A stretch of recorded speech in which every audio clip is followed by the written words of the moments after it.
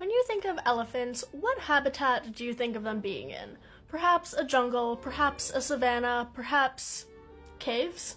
Yep, caves. So there is this small national park that sits on the border of Kenya and Uganda in Africa, and they contain a cave system from an extinct volcano that has a lot of salt in it. And large mammals, and mammals in general, humans included, love salt. And it's not just elephants. In places like Canada, there's been government officials that have had so many problems with moose licking salt off of cars in the winter that they've had to say, like, hey, please stop the moose from licking your cars. It's not good. But moose love salt so much that they just keep doing it, and it's becoming a problem. And elephants, specifically in this national park, have figured out ways to mine salt from these caves.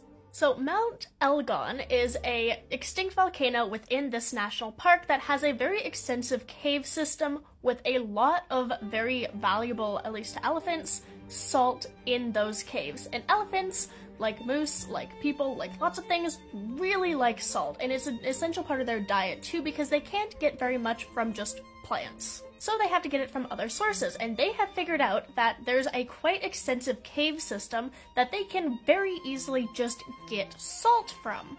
So Kidam Cave within Mount Elgon is kind of one of the more popular and well-known cave spots for salt among elephants, and that's kind of where they mostly go. There are a ton of other caves, like around 20 or so, but this is kind of the most well-known one. So when the herd of elephants that lives in and around the national park decide it's time, hey, we need some salt, we're craving some salt, they go take a fun little road trip and go into the cave. Now, this isn't the safest thing to do. There are some pretty dangerous crevices that elephants, especially young ones, occasionally fall into. It's very easy to get lost, unfortunately. Also, some predators have figured out that, hey, elephants like these caves. They come here quite often, and it's not just elephants. The elephants are the most well-known ones, but there's also a bunch of other animals like antelopes and things that come in to take the salt as well. So some predators like lions and hyena, can I help you? They have figured out that this is a pretty good place to pretty consistently be able to catch prey, so sometimes predators lie in wait there to pick off some younger or weaker individuals. And also, very unfortunately, around the 90s, poachers figured out the same things, which was not great for the elephant population. It's been more regulated now, but that still was not a good thing. But anyway, once the elephants get to these salt quarries, they use their tusks to scrape the salt out of the walls of the cave.